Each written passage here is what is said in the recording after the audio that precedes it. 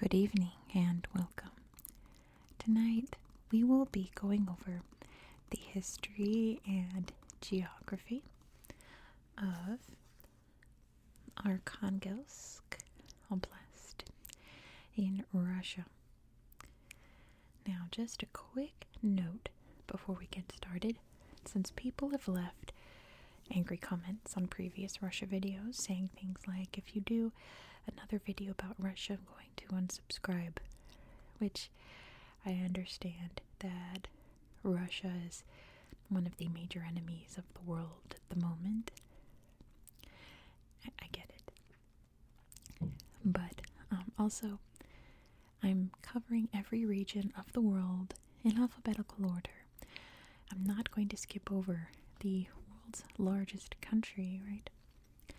And remember that there are no bad countries, only bad leaders, only bad politicians.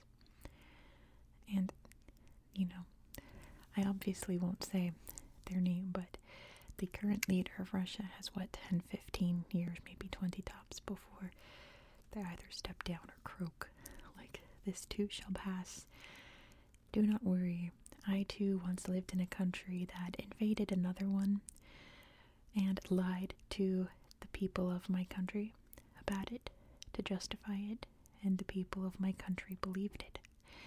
And now, 20 years later, feel a lot of embarrassment and shame about the lies our government told, and that could very well be the story of Russia someday.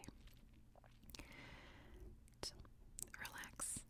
It's a relaxation channel. Let's learn about this interesting corner of Russia, because I guarantee you, you're going to learn something neat. This is Arkhangelsk Oblast here, but there's so much more to it. First of all, this up here is the Nenets Autonomous Okrug here, which is technically part of Arkhangelsk, but it's going to have its own separate video someday, so we're going to ignore this whole section here and talk about it on another day when it's its time. So besides that, Arkhangelsk has a lot of very interesting islands. Why don't we start north and work our way down? The first set of islands are way up here, which is why we're at this interesting angle. This is Franz Joseph Land. This region is uninhabited. There are only people temporarily stationed there. And it's technically, I think it's like not a national park, but a nature reserve that you can do tours through boats or even flying over it. And it's all very glaciated and icy because it is within the Arctic Circle. And if you're wondering why it's called Franz Joseph Land in Russia, since Franz Joseph was the Austrian emperor, wait, you'll find out. Then we have this huge island here. Sorry if you heard that spam caller just called my phone. This huge island here, Novaya Zemlya, which I believe just means northern island. And I believe it's Russia's largest island, if I remember my research. But what's interesting is that it is not one island. It is two. There's a little strait right here that creates the northern island, or Severny, and the southern island, or Yuzhny.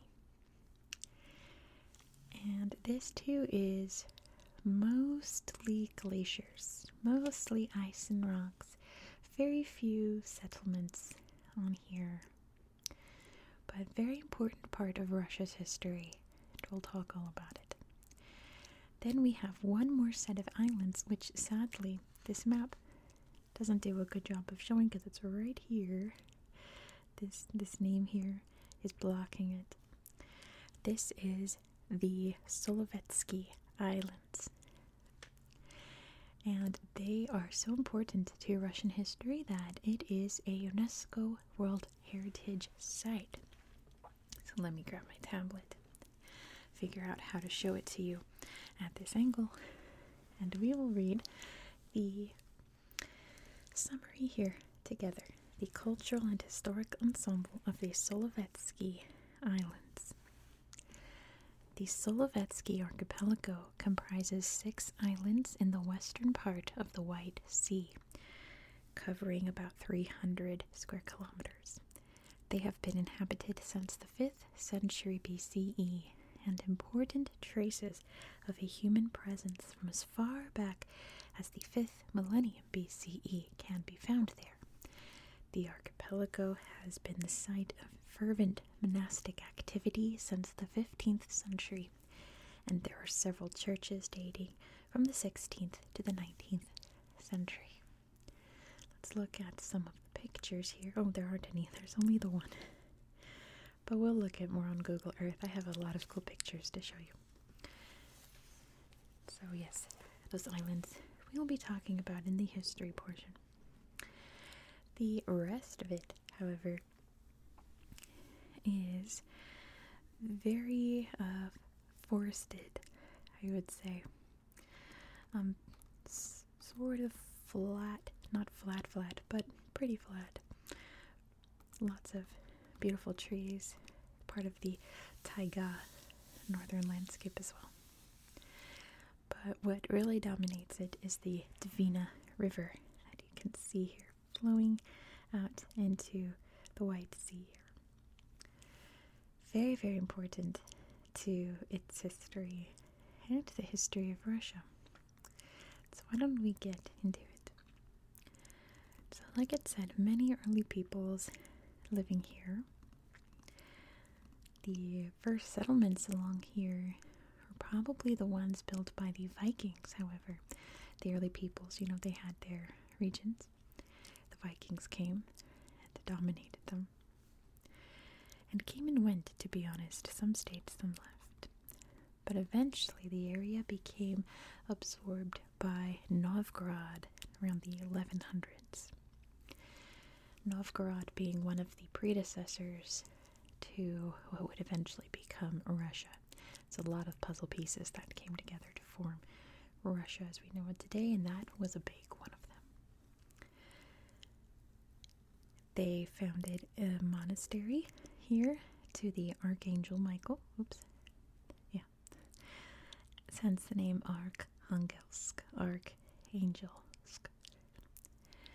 That's where it's got its name.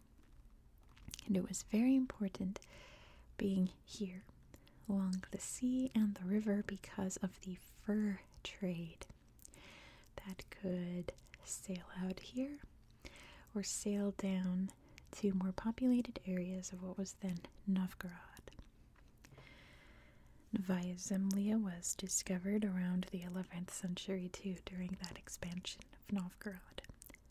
Just keep that in mind. In 1478, the area was absorbed by the Grand Duchy of Moscow, which was the final big puzzle piece to create what we now know as Russia. And this is when the Solovetsky Monastery would have been built here, with monks coming there to study and pray. That was built by Ivan the Terrible, and it was built up over the years to create more of a fortification, because if you haven't noticed, we have Finland and Scandinavia just a hop, skip, and a jump away. Now this region became very prosperous because of the trading, but there is one big issue, in that this sea here was frozen over for 6 months out of the year. So for the spring and summer months, trade was booming, the city was thriving, trade was going in and out, helping Moscow become more and more wealthy. But for the fall and winter seasons, nothing. No trade whatsoever. So they fixed that problem by 1703 by building the city of St. Petersburg, which you can see down here. Much farther south, but still along the water, so that they could trade through here. And the city up here of Arkhangelsk rapidly declined in importance and in its economy. Still important, but not nearly like it used to be. In the late 1870s, Russia, as it's now known, along with many other countries, were low-key obsessed with the Arctic Circle and trying to find the Northern Passage or Northwest Passage, a sea route that would easily take you from one side of the planet to the other. But the issue is that, like the White Sea over here, it freezes over completely, so many expeditions were complete failures, trapped in ice, or had to turn back one way or another. But it led to many discoveries up in the Arctic Ocean, and one of them were the islands of Franz Josef Land. It was an expedition in 1872 led by an Austrian team that named these islands, and the current emperor at that time was Emperor Franz Josef. I actually did a History Magazine article about him on my channel already, hence the name. Let's skip to World War I, or pretty much just the end of it, which completely transformed the country of Russia in many, many, many ways. By 1918, the Tsar was no more, and many rebellions were springing up against the Bolsheviks that had taken over the government, creating a communist country. The communists were known as the Reds. The rebellious movements against them were known as the Whites. And Arkhangelsk was a very important area for the Whites. In fact, some British and an American squadron came here to help try to stop the Bolsheviks from expanding. And many battles were fought over here. It was known as the North Russia Intervention. But by February 20th, 1920, the Reds would invade Arkhangelsk and would eventually become absorbed into the Soviet Union. Beginning in 1921, Solovetsky Island was completely taken over. The communists being fervent atheists, they removed all of the monks one way or another, you know what I mean. And they turned the island into a gulag, which is a Soviet prison. There were also prisons in Arkhangelsk and in the area here, because it's technically Siberia, But this was a very big, important one, and it remained the gulag until 1939, only changing because World War II was breaking out, and they were worried that the Germans would come via Finland, Scandinavia, and take over the island, so they abandoned it. But going back just a little bit, let's talk about the islands up here. Franz Josef Land had been sort of a no man's land, kind of like Antarctica is today, where it was agreed upon that it shouldn't really belong to anybody. But unlike Antarctica, there was no official statement saying that. It was just kind of like a de jure no man's land. Sorry about the helicopter overhead. Where was I? In 1926, the Soviets just took them and said, this is ours now. And we're gonna, send troops up there just to kind of inspect it. But they never really did much with it. Never really did ever, and never really could, because it's just a bunch of ice and rocks and walruses, Not much for the Soviets to try to do up there. But now let's get into World War II. Since Arkhangelsk saw quite a few battles, the Germans attempted to invade via Arkhangelsk quite a few times and were unsuccessful. There was also a convoy arranged by the Allies that had bases in Novaya Zemlya. The goal being they would fly supplies here, and then the Soviets could intercept and get it into the Soviet Union, since, they were all allies together at that point. And there were quite a few German attacks above the water and below in their U-boats to try try to stop that, and sometimes they did. If I remember correctly, I think there was one or two where they actually destroyed the convoys, but for the most part they didn't.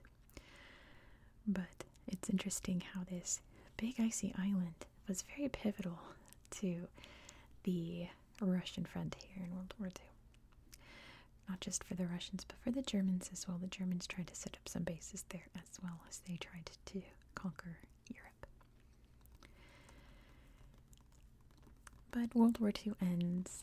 Soviet Union is part of the winning side, and they entered their next big era, which was the Cold War and the nuclear age.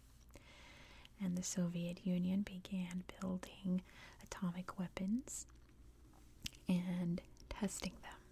And the perfect place to test them was this huge icy island up here. The biggest test being in 1973 when they detonated the Tsar Bomba, the largest nuclear weapon ever detonated and the largest explosion ever caused by man in history. The shockwaves were felt all around the Arctic Circle, and the effects were felt as far as New Zealand. It was that big of a bomb. And the Tsar Bomba was really the beginning of the end of the nuclear program in the Soviet Union, because the whole world was like, what was that? We all felt that. This should not be something that exists.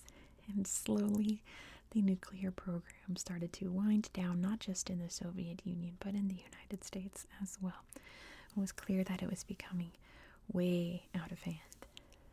In total, the Soviet Union detonated 224 nuclear weapons in Novaya Zemlya.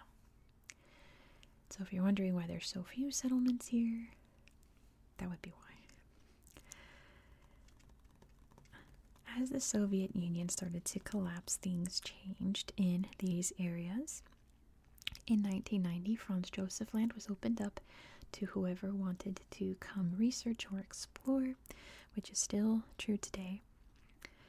And Arkhangelsk, the city, was actually not doing too bad under the Soviet regime. Unlike many parts of the Soviet Union, the industry build-up here was actually quite helpful to its economy. And when the Soviet Union collapsed in 1991, so did the economy here in Arkhangelsk. It's never quite recovered since then. It's still very much a struggling city compared to other major metropolitan areas and trading centers of Russia. But it's still hanging on there. It's still bustling and busy. It's very important to the timber industry of Russia. It being very forested up here in the taiga, and them being able to send logs down the Dvina River here to import and export what they need. And Solovetsky Island, very happily, has a happy ending. The monastery was built back up, and there are monks there to this day. It's a big museum center, so you can see the history of this island playing out. And it's like a wonderful cultural center, not just for Russia, but for the world. And that is the history of Arkhangelsk. Very, very fascinating. All the regions of Russia I've done so far have been in the way eastern part of Russia. This is my first one in European Russia. So there's a lot of history to dig through. And it was all very interesting, I thought. So why don't I grab my tablet and we can explore Arkhangelsk together. So here I have highlighted Arkhangelsk Oblast. You can see the mainland there and the islands highlighted. But let's start in the city itself. Arkhangelsk, right here. There we go. There's the city. And you know what this kind of reminds me of? If you go like this, and then you just filled this with city, it kind of looks like Stockholm in a way, right? And it's kind of that same port culture that Stockholm has, just way shrunken down, and Russian, obviously. So we're going to take a peek at the Arkhangelsk Regional History Museum. It's a beautiful little imperial era building here. An observatory by the looks of it. This tower also, in any picture I see of Arkhangelsk, I see this tower. I bet it's like the most famous skyscraper, very Soviet era looking, right? So here we can see some cool looking ship models, probably who once sailed into the city here. Very neat there, also very Soviet looking, isn't it? This is clearly a model of them building the fortifications of the monastery. These guys are very dapper down here. They're big hats. Look at this. It looks like a treasure box, doesn't it? Another cool ship. This is, we're going to look at next, the monastery by the looks of it. Some artifacts probably also from the monastery, or maybe even from the old Archangel Michael Cathedral here in Arkhangelsk. I do live events by the looks of it.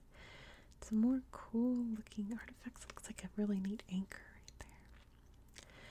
A cross, maybe also from the original monastery or the cathedral. But it's not a Orthodox cross, is it? So I wonder if it is from the monastery. I'm not sure. Little, I guess, demonstration here of old-timey photographs. There's this guy. Oh, you know what? It actually says in English who this is. Is it Peter the Great? Let me see. It is indeed Peter the Great. How interesting that the captions are in Russian and English. That's unusual for like Western Russia, but I guess not, because the surgery room there. It's very close to like English-speaking Europe, I suppose. It is technically Europe after all. So, unfortunately, the rest of the town, you can see it's very Soviet planned as well, all very grid layout there. There's not many other cool things to see in the city, and all of the towns out here are very, very rural, to the point where there's no pictures. Let's just pick a random one. No pictures, or the pictures are just of like fields. Let's see, Samoded here. It's a little lake, little bridge, lots of little flowers and fields, things like that. It is very rural. That's a beautiful church. It's blue. So yeah, nothing too exciting to show you on the mainland, unfortunately. But let's head over to the islands here. Slovetsky. And we're going to see, just go to the goods. It's a pretty botanical garden there, but I'm not sure I'm going to show you. There we go. The monastery. Slovetsky Monastery. You can see from a distance the original like church there and the fortifications that were built long after, and the little community there for the monks or worshippers. Of course, the typical onion domes of Eastern Orthodox Christianity. A little chapel by the looks of it there. Very huge complex here of buildings with so much history. Snowy too. Here's the interior of the, I guess, the chapel. I don't know what they would call it in Orthodox, but it's very gold, isn't it, with all the icons. Also very typical of Eastern Orthodox religion. The cannons there. I'll show you that in a second as well. Big old bells as well. And there's a guy. He looks very stern. But we can check out the actual fort museum here and explore the history of them keeping this place safe. Originally from the Swedes, I would assume, way back in the day. and then eventually trying to keep people in, right? Very ominous. Something talking about there. 1876, it says. I really should brush up on my Cyrillic. I used to be able to read it no problem, and then I stopped practicing, and now I can't really remember. Here is the Gulag Museum, about the history of the decade or so, and this was a prison. Here you can see pictures of this canal that was built over in the mainland, mostly to give the prisoners here something to do and, you know, help thin the population of the prisoners, if you know what I mean, like on purpose. Apparently that canal was never really even used because it was too shallow. It's a tiny Lenin right there. So it took many, many lives for like no reason, just to keep them busy. All kinds of little brochures and artifacts here. Probably some propaganda, right? Diagrams there. Some more artifacts, playing cards, spoons and cups. That's neat, looking outside, what they would have seen. A uniform. A quote, which I'm sure is very meaningful. Looking from a distance, it's so pretty. So yes, a very important spot for the history of Russia and for this corner of Eastern Europe. Oh, yeah. There's a deer. Or maybe a caribou, I'm not sure. But there's a lot to see here on the islands. Like I said, the gardens are very pretty. But I want to show you some other stuff. We have more to see, so I highly encourage you exploring these islands, because like I said, it is a UNESCO site, important to world history. Let's head over to Novaya Zemlya, which you can see is very, very glaciated, very typical for the Arctic Ocean. We have a little national park, Russische Arktis, with a little polar bear having a big leap. It would be cool to see polar bears in the wild. Beautiful glaciers. I love this color of like the calved glaciers, and you can see the inside all bright blue. It doesn't look like a natural blue, right? But it is.